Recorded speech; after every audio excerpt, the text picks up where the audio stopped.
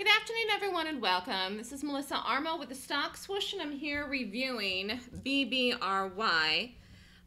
This was one of those ones that was a bullish gap, and you know, every once in a while there isn't that many shorts to look at, and then I will look at bullish gaps. Today was one of those days where it was slim pickings to the downside, and BBRY did have earnings today.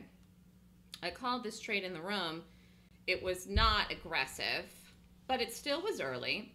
Anybody that wanted to do it, 68 by 50, and it took off. Target was $8. It got to it right in here, again, between 9:30 and 10.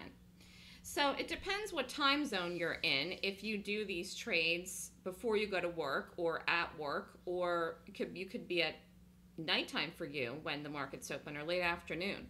Really doesn't take long to do gaps. Just in that 30-minute period between 9:30 and 10, many of these trades set up. And today was a good example because we talked about this in the room. It was a 1.5-hour trade. If you sized it for 20 cents, if you sized it for 15 cents, it was a 2-hour trade. This is a good risk to reward trade. And I will talk about this more in the lecture on Monday because I think people have a lot of questions about risk to reward.